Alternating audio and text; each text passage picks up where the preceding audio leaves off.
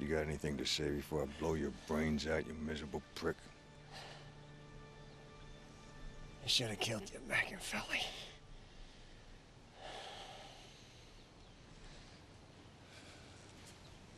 Yeah, Joey. You should have. Hey, how's everybody doing? This is Matt, and this is another edition of Beers and Beards with Matt. Now, this is a afternoon edition. I'm doing this kind of in the middle of the day. It's about 4:30 p.m. Eastern Standard Time for my watchers in the Midwest, maybe Mountain Time, or if you're on the West Coast. And I'm going to be bringing you guys another pumpkin beer. This is the third, or should I say the third? No, it's more like that. It's better that. This is the German way of doing three for all my friends who have seen Inglourious Bastards, of course. So this is the third pumpkin beer that I'm going to be doing today. Not the third in one day, just the third in the series of 7. Still hoping to get 7. I have 2 more in the refrigerator, so it'll be 5. So I'll need to find 2 more pumpkin beers. I'm sure I'll be able to find some. They probably won't be craft beers per se. There'll probably be something more of a domestic pumpkin beer, if you will. So maybe something by Michelob or something like that. I'll figure it out when I get to that, though. Anyway, enough exposition. Let's get to the beer. And this one is a variety of Smuttynose. Now, I like Smuttynose a lot. This is another New York brewery. I believe they're from upstate New York, Utica, New York. I believe that's upstate. It's down in like the Manhattan area or anything like that. Now, the thing I like about Smuttynose is not only because they make pretty decent beer themselves, is that I always enjoyed the pictures on it. Now, this one's just a picture of a pumpkin, and it says Cucurbita Pepo. I guess it means pumpkin, or a variety of pumpkin, or possibly just the Latin name for pumpkin. Now, what I like about the labels is that they're kind of like little pieces of Americana, if you will. They almost remind me of like Norman Rockwell pictures, but they're just still photographs. Like some of them are like 2 old men on a porch, or one's just a dog. Another one's like a lady who's dressed up like a mermaid. Other ones are like people out in the cold, like the woman smiling in the snow and everything like that. And it's always appealed to me that it's interesting that they're putting real pictures on their labels as opposed to just some drawings or some funny looking picture or something like that, or just a name on it. It just intrigues me the way they market their beer. I mean, it makes me think that this beer is for everybody.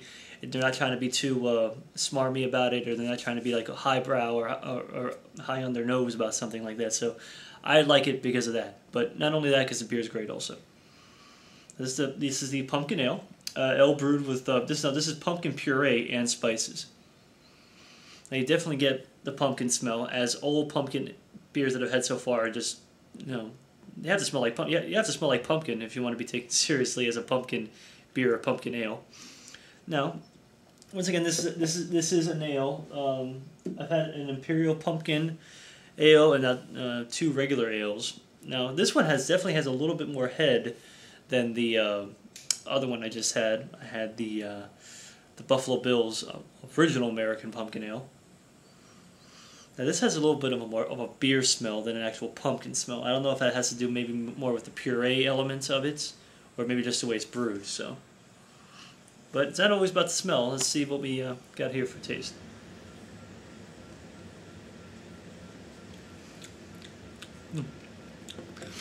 A lot heartier than the Buffalo Bills ale. Not as watered down, a little more full-bodied, a little hoppy, if I do say so myself, or hoppier than other ones I've had. Not very sweet.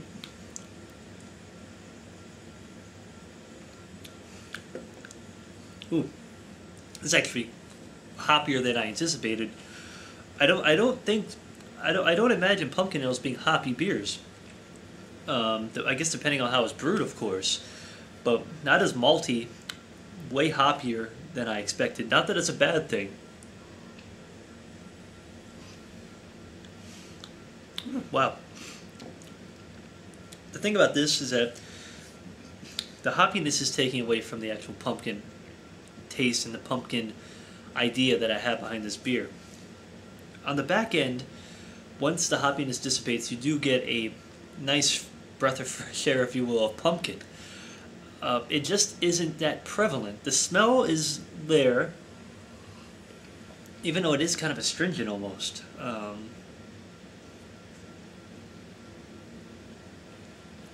Not really malty at all. You get, I don't know, there's something about it that I can't quite put my, I can put my finger on it. I know it's extremely hoppy for a pumpkin ale.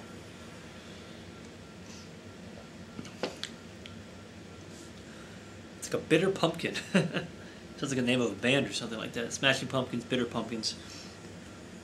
Can't say I'm digging it too much. I mean, it's different from any other pumpkin beer that I've had in the aspect that it's hitting you with those hops. Which is, in and of itself, the idea to put hops in a pumpkin beer, I would have never thought of to have done that. On the other hand, the hoppiness I could be tasting could be all the spices that they put into this beer also. But I don't think so. When I think of like a spiced beer, I think of like a shock top or maybe even a Hoegaarden or something like that. And it's like a pleasant spice. This is almost like a punching the back of my taste buds with hops and spices.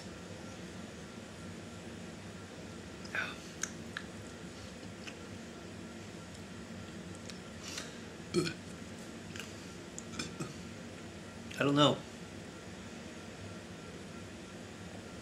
I like other Smuttynose varieties. I love their summer. The winter I'm not so keen on. I'm not into darker beers. The IPA is very good. The Haname Cherry Ale that I had by them was fabulous. I loved it. I thought it was very playful and just the amounts of cherries and not the overdose of cherries. Like when you think of cherries, you think of like bitter sour. More sour than bitter, of course. Now, when I think of pumpkin, I guess I think of heavy, but I don't think of bitter when I think of pumpkin now. And you could definitely tell there's a lot of hops, and a good variety, good amount of hops in here by the lacing in here. There's a good amount of lacing in this beer, just to show the hop prevalence of this beer.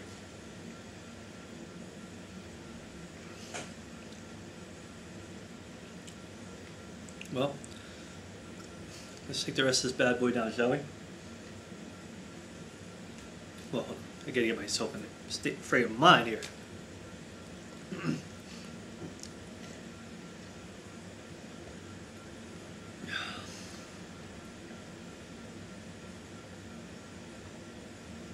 Ooh, all right. Ugh, man. A lot of fine lacing in there if you like hops. Anyway, that was the not as expected Smuttynose Pumpkin Ale. There isn't a lot of literature on this. Actually, there is no literature at all about it. So, that's it. Like I said, I'm not going to be grading these beers right now. When I get done with my series of 7, I will be kind of putting them numerically in order from best to worst, and I'll give that like in a separate video. I'll tell you what I think about all 7 beers, but also rate them from best to worst, if you will. So far has been a very interesting variety that I've had so far. I've had 3 of them. I had the Southern Tier Pumpkin, I had the Buffalo Bills Original Pumpkin Ale, and now I've had the Smuttynose Pumpkin Ale. It's been kind of a weird, wild journey of how these beers have kind of stacked up so far, but that's all in the fun of drinking the pumpkin and see how they brew it and see how it comes out. Anyway, that's about it. No rating here. I will reserve my rating until I'm done with all the beers. Hope you guys enjoyed. The next video will be up probably in the next day or so. I'm going to pump these out pretty quick. So, other than that, hope you guys enjoyed this review. Hope it's so knowledgeable. Hopefully it was more of a review than a talk. And don't forget to subscribe, do all that good stuff. Roger, I know you're back down here in South Florida. Let me know what the deal is. I know we got to link up at some point. You let me know, either Facebook or YouTube or whatever. I don't do the Twitter thing. Sorry guys, I'm not a Twitterer. I usually take more than 141 characters to get my point across most of the time. Anyway, hope you guys enjoyed. Take it easy. See you guys later.